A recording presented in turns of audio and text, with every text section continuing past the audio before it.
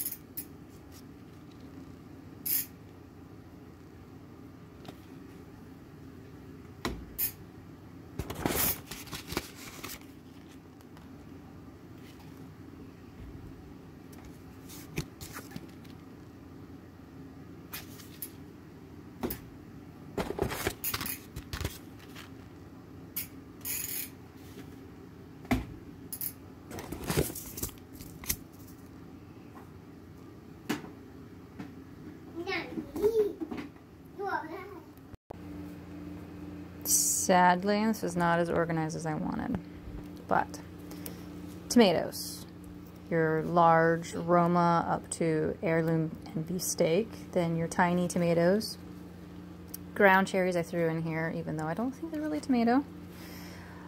This is the grow out I did with the HSS, so there's a lot of tomatoes in here. My root vegetables, my peppers, both spicy and sweet, my legumes, my random stuff. I don't know what cucumber falls under. I have to look that up. And then my corn, my Cherokee corn. My greens. That's not really a red pear, that's a velvet leaf, which I think is a wildflower, but if you saute the leaves, they're delicious. So that's my greens. My squash.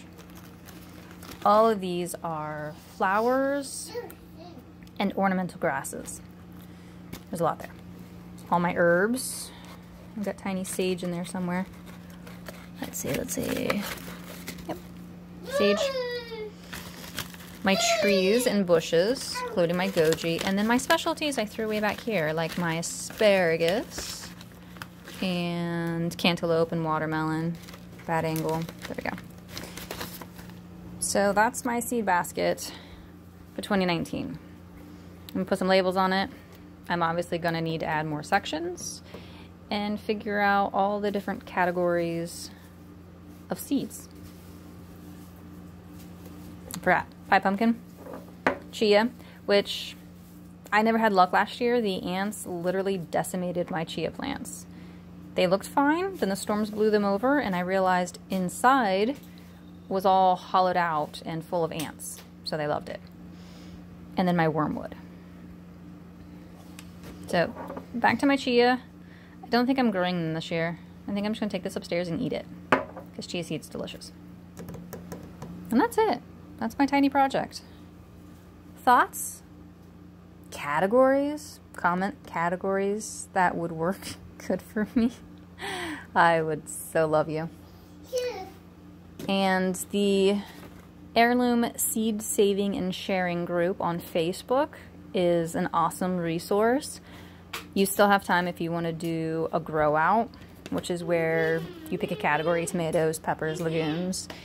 You say what you're going to grow. You have a backup in case it fails. And the 10 people who participate send in enough seeds for all 10 participants.